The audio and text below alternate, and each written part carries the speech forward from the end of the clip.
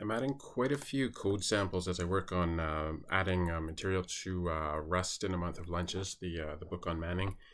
And so every once in a while, some of them look like good ideas for videos, and that is what I'm going to do today. I'm going to look at these from fun methods. They are for, let's see, there's one for iterator, there's one for array. There might be others, but we'll look at iterator and array today. And the way you use them is, I'll start with the iterator one. So when you have an iterator, you usually you go impl iterator for, you make some type, and then you have this this iterator type, and it's like a custom iterator. But sometimes you just want like a really quick iterator, and it would be nice to do that with a function, and you can do that with from fun. So use standard iter. So you have them here, and also use standard array from fun. And I'll just comment that out because they have the same name. And so you can see it says allows creating a custom iterator, blah blah blah. And what you do is you have you can see there's a closure in there, and the closure is going to return an option t, which makes sense because an iterator is about what happens when you have some and what happens when you have none. Like how long does the iterator go? How many times does it keep on giving you some until it finally gives you none, and then the iterator is over. So I just wanted to show a quick example. It's quite easy that way. Let's say letters 1. So let's say we have A going up to Z, or Z if you're an American. And let's say we also have letters 2. And this one, we want it to go backwards. So what you do is you do that, and you do rev, but what you do is you put it in brackets, because if you do this, see it's trying to do rev on type char, but you want it to be on the range, so you make the range first. And now this is a range, which also is can be used as an iterator. And so this one, when you call it, it'll start to give you an A, and the other ones, this one will start with Z and go backwards because it's reversed. And so so usually when you look at when you use iterators, there are all these fancy methods, like there's zip, and there's like fold and so on. And what you do is you usually cycle through all the iterator methods, and so rev, min by key, and there are all these convenient ways to use an iterator. But sometimes you kind of have an idea how to implement something yourself. And here, let's say we want to join A to Z, so it should be AZ, and then it should be BY, and it should be C X, and so on. And maybe there's probably like a method for that in the standard library, or maybe the iter tools crate, and it would be like, I don't know, reverse zip or something like that. But you can also just do it yourself if you know exactly what you want to do. So let's new iter. So what you can do is actually, I'll just take that out. It looks better when you don't do it. Standard iter from fun, and you get your closure there. And so now we type out what we're going to do to get either a sum or a none. So we will go, there's a lot of ways to do it, but this is probably the best way, the slickest way. So letters 1, you go next, that'll give you an option. So it'll start with a sum A, and then you can do and then. So let's say first letter, first char. Call it first char. We bring that in, and then we go if let sum second char equals letters 2 dot next. So this means, and then as you take, if you have sum, then you take the value inside sum, and then you do something else, and then you pass it on as an option. So here, so if we have, if this gives us a sum, we want to see if we have a sum here as well. And if we have them together, if that's some second char, then we are going to put them into a string. So we'll use format and we'll go, what's it called? First char, second char, first char, second char, and put inside sum, of course, and if not, none. And probably saying it needs to be mutable. There we go, mute, and I think that should be good. And then finally, let's just print it out. So new iter for each, just call it C, print C, print line C. There we go. So we have an iterator of strings, and we'll start printing out here.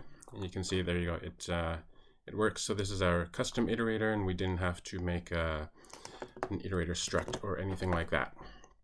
So that was quite nice. And then finally, let's say we want to make this into an array for some reason. So we can use, now this function is a lot weirder. So this one's pretty easy, but for example, in the standard library, actually, it's when this first came out, it was about like four Rust versions ago. I think it was 1.63. They had this. Let's see if I can remember it. Let my array equals standard array from fun, like that. And what it did is it wrote that, and then assert eq my array and 0, 1, 2, 3, 4. There you go. And somehow that worked. And there's all this discussion on when the new Rust version was announced on how exactly that worked. You take an I and you put an I in, and somehow it magically turns into this array of 5. And the documentation's gotten better since then. And so I'll just show you why that works. So the reason why this worked, actually I'll show you from here, is because an array is always, so this is a usize 5. It's so an array is always its own unique type, depends on the what's inside it and the length. So a usize 5 array cannot be compared to a usize 6 array or a usize 4 array or an isize 5 array. It has to be exactly the same. So this assert eq is saying we're comparing this to this, and the compiler magically knows that to compare the two, this has to be 5 in length, and then this has to be, well, because this is 5 in length. And then, so that's fine, but then also, where do these numbers even come from? And so what that is it actually brings in the index if you want. So so if you look at the not the signature, but the function itself here, what it does is, let's see, so you do from fun. This is the number of elements, and so what it does is it starts out with an index, and so it starts out with this kind of like an array of the same size. So if it's if you say it's going to be 5, actually I'm going to just make it a little bit clearer. So let my array, what you usually do if you don't have this assert eq is you tell it the size. So this is what you're going to be doing most of the time. Let my array usize 5 equals standard array from fun. So this is what you'll usually be doing, telling it the exact size, because with an iterator you always want to know the exact size. And then so we're giving it a 5, so we're saying it's 5 in length, and you start with so it says, okay, this is going to be 5 long, and it just makes up this this array of unit types, and then it maps it, which lets you turn it into a new array from this one. And it calls the function, calls the closure here every time. So the closure is giving you what is it? So it gives it updates the index here, and it adds whatever the closure is giving out, and so it does that to turn it into an array of the same size of the type that you want it to produce. So that means you don't have to use the index. So for example here, so this I is going to generate 0, 1, 2, 3, 4, but you don't have to use it. Let's say you just want to have an array of 5 things that always says 5, then that is going to just make 5, 5, 5, 5, 5. So I'll just show you my array. We'll run that. You can see 5, 5, 5, 5, 5, or you can do something like I, and then you can do an array of like tuples. So you can do I5, let's see, it's not usize 5 anymore. It is usize I32, and there are 5 of them. And so this is going to give you 0, 5, 1, 5, 2, 5, 3, 5, 4, 5, 5, 5, like that. So that is the way that works. And so you could also do, for example, we want to take these and get their index and then put them into this array. So we can say we want a usize or we want usize and char, and we want it to be 26 because there are 26 letters in the alphabet. And so what we do is we go like this. We will go, let's character equals new iter, or not character, this is a string actually, string. Let's letters equals new iter dot next dot unwrap. We're just unwrapping because we know it's only going to be 26. 26 have a length of 26, and then you do that letters. So you can pull in the index, and new iter is not mutable, right? There we go. Mute new iter.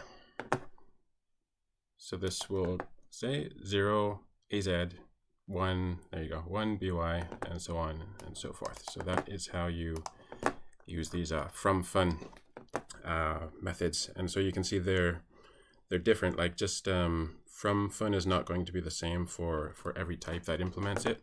So but what is the same is you have this closure, and it's kind of similar. It's just this this array from fun has this weird index thing that you have to get used to, and it actually, I spent quite a while looking at it when it first came out, because this is just like pretty